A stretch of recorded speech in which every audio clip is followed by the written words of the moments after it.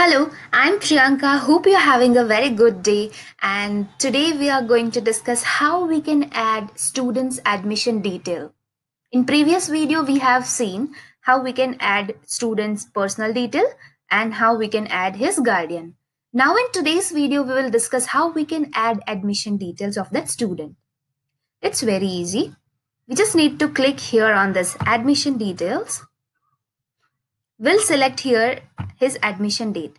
Let's say his date of admission is 2nd of December. I'll select here 2nd of December. Course information. Here I'll select course, in which course he has taken admission. So let's say he has taken admission in 12th science.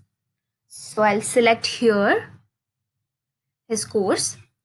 Automatically course fees will be reflect here. Now let me tell you, whatever course you have saved here along with fees detail, that will reflect here. So as I have added 12th science in course, that's why here I can select that course. In case if you want to allow any discount, so you can mention it here. There are two ways to allow discount. One is flat and another is percentage wise.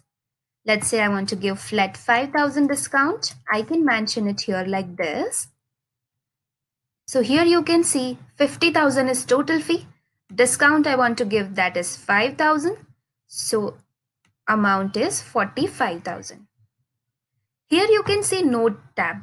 Here I can mention note like why I have allowed 5,000 discount. So in future that note will help me to take a look like why we have allowed. So this is how you can save admission detail.